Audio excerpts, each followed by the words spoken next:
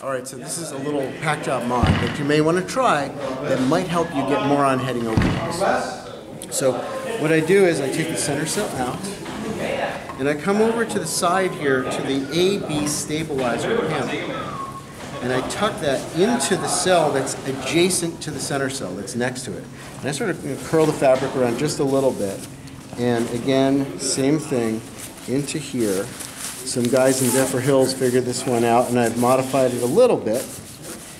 They were tucking straight into the center cell. So this way the center cell's open, and I've got this kind of hidden away, and everything else is the same as a typical pack job after that. But I think you'll find that it helps your center cell to inflate first. When you pull the center of the slider out in front, it kind of blocks the air to that center cell, and you want your center cell to inflate before the rest of the parachute. Give it a try, see if you like it. I'm Germain. Thanks for joining.